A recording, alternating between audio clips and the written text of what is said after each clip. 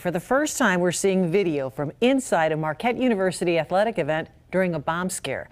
A student told police his goal was to post the video on YouTube, but as 12 News' Nick Bohr reports, that video is now at the center of the investigation.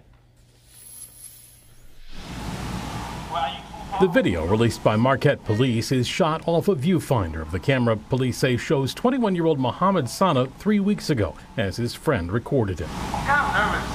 It shows him in the bathroom of the McGuire Center, changing into what the criminal complaint calls a kaftan, a robe traditionally worn by people of the Muslim faith, put on a backpack and record himself, telling students, quote, "I'm blowing this place up." I swear to you, I'm blowing this place up. Allahu Akbar!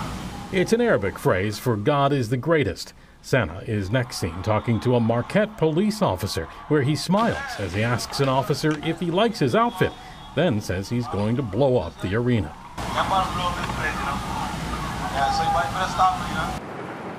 According to the criminal complaint, the officer didn't take him seriously, but did keep an eye on him. And as Sana talked to other students, also threatening to blow up the arena and the 2,000 people inside for a volleyball match, the officer told prosecutors, quote, "This made the students scared," and Sana was arrested. We all kind of saw the cops come down and grab the kid and kind of walk him out kind of the side of the building. According to the complaint, Sana later admitted doing it, saying, quote, he was a YouTuber and was trying to get a reaction out of people. That video showing the reaction is now evidence in the case against him.